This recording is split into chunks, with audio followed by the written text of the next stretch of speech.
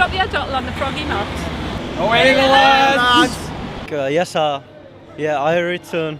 Hello, canny lad. These phrases can be heard resonating through the streets of England's northernmost city every day. In 2008, the Geordie accent was voted the friendliest accent in the UK, the one most likely to put you in a good mood, as well as the sexiest. Now, 10 years on, with droves of tourists flocking to the northeast for the Great Exhibition of the North, is the dialect still viewed in as high a regard? I am from the northeast and I think it is a trusted accent. I think people do believe in it.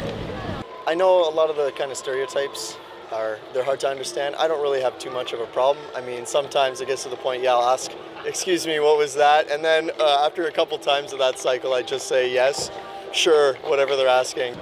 That they're going to be friendly, they're going to be nice. Scousers and Geordies always get on well on holiday. I think it's rather aggressive. I find it quite enjoyable, I find it quite funny, to be honest, in sometimes. I don't understand good this accent. I think friendly, yeah.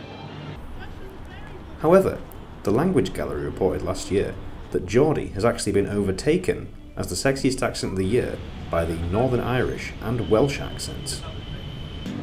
What? Why would it? Nah. No, definitely not. No. So what is it that makes the Geordie accent so appealing? Adam Mearns is a professor of linguistics at Newcastle University.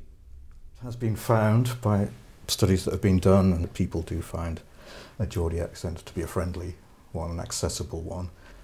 It can be sometimes that there's a positive attitude towards the Geordie accent in distinction to something like RP or Southern accents. If those are seen as posh, then something that's not that, like a Geordie accent or a Liverpudlian accent, is seen as more friendly because they're different from the thing that's being seen as posh. A lot of the sounds that still characterise Tyneside accent are found in Old English words, and it's changes that have occurred later on in other accents that have created the difference. From the normal kind of way that people think of it is that RP is the standard accent, and therefore other regional accents have somehow departed away from that in some way, and that's not the case.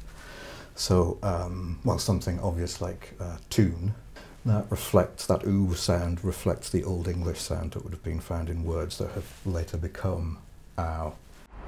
With the pride of Newcastle behind it, and the admiration of the rest of the UK, it would appear as if the perception of the Geordie accent is as canny as ever.